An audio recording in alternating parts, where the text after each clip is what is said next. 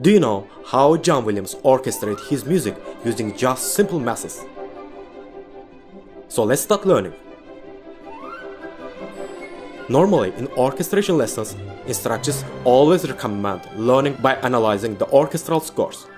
That's true, I've used this method a lot too. But today we will do the opposite. Going back 40 years ago, we will see what Williams was thinking while orchestrating this piece and which methods have been used. Today we will learn just one orchestral texture by John Williams. In general, when a composer orchestrates the score, he always makes a plan. This plan helps to place the melody and the harmony lines in the correct registers and instruments. The important point is to achieve an effective timbre in the orchestra. The first step is to choose the instruments that are played the melody. The combination of the instruments which take the melodic line is called a device. Let's choose a 3-part device for this texture. This means that the melody will be in 3 different registers. In our previous lectures, we have already learned how to get perfect sounds using just effective registers of the instruments. For this, let's use chart number 1. So, the first violins are on the top. The second violins and violas are in the middle. The cellos play on the lower octave. Then, let's double the violas with the first clarinet, while the cellos with the second clarinet. This device sounds like this.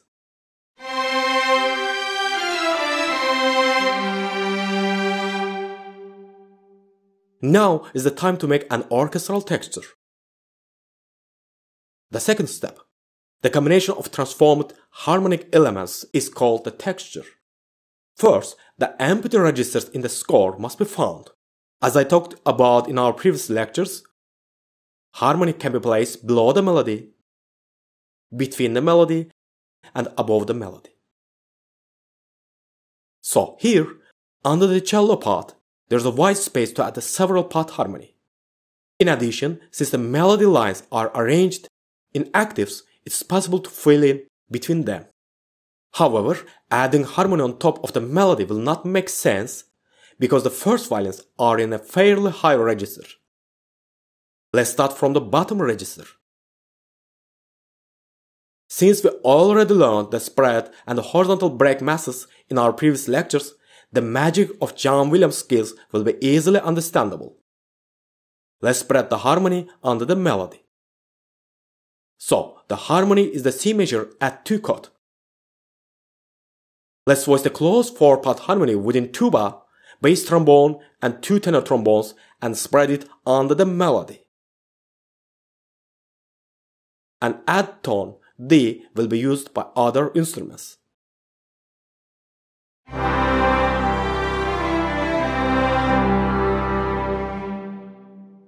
Sounds good. We applied the underlay variant of the spread method below the cellos. There's a free space between cellos and violas. We can interlay the broken harmony there. So, 4 French horns voice the close 4-part harmony between cellos and violas. Horns play the C major at 2 chord with the horizontal break method. This method helps to expand the texture in the horizontal direction, which is effective to add rhythm and energy to the music. Another excellent method is the vertical break, which will be explained in future lessons. It sounds like this.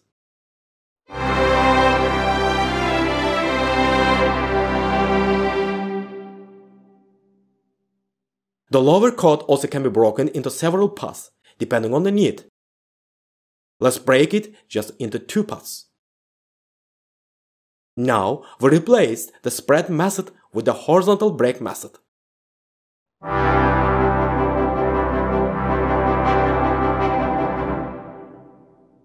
Sounds good.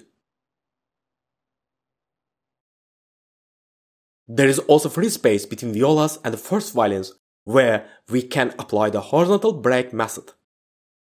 Let's interlay just close 2-part harmony. Of course, 3-part harmony also can be used instead of 2-part if more tension is needed between the active melodies. I'm going to use just two-part harmony. In addition, there are two ways. The first way is to make a something new pattern, which is different than the horns or low brass. The second way is to use the same pattern of the horns and double the top two notes with an octave higher instrument. You can use two flutes or maybe two oboes. I prefer the second way and double the horn parts with the oboes an octave higher. Now let me explain why the oboe is more suitable than flutes. The first reason is that the horns have dark, warm, blue and matte tone colors. On the contrary, oboes are quite hot and bright. If the horns are doubled with the oboes, they cause sound more audible. The second reason is because of the slow attack time of the horns in sound production. What does this mean? As you know, in our first lecture we talked about the ADSR meaning of the sounds. So, if analyzed, the horn is the instrument that has a slow attack time. And this property makes it lazy even with staccato playing. Generally, this problem is frequently solved by doubling the horn part with the string instruments so that they have a short attack time. In this way, the staccatos are sharpened and strengthened. The second most preferred instrument is the oboe, which is known for its short attack time. When the top notes of the horn parts are doubled an octave higher oboes, the chord sounds more clear, bright and staccato. In conclusion, both ways are effective to accentuate the broken chords of the horn parts in the texture. Thus, two oboes double the top two notes of the horn part, E and G.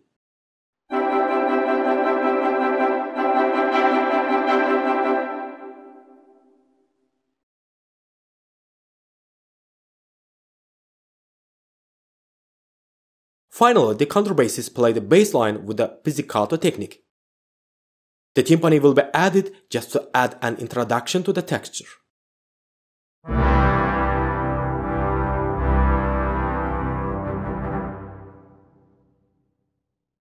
So, John Williams has done the texture, and we learned some of his orchestration techniques. If you want to learn how to find the best devices, how to get these elements, and which methods have been used, then let's join the Secrets of Orchestration course. For getting discounted prices, click the link below the video, or you can choose monthly payment method.